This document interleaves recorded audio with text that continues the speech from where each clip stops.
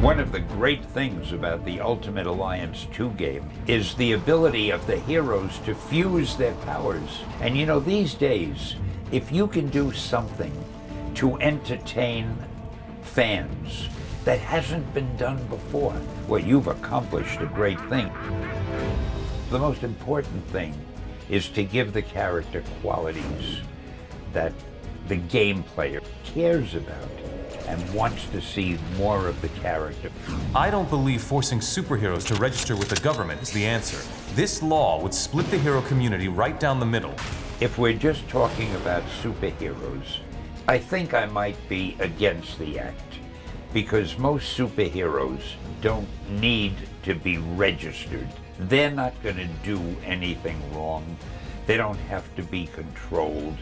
It's only the superhero who turns bad. But if he turns bad, he's not really a superhero, is he?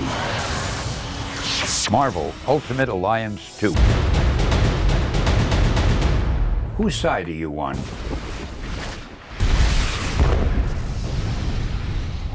Go to MarvelUltimateAlliance.com for the latest updates.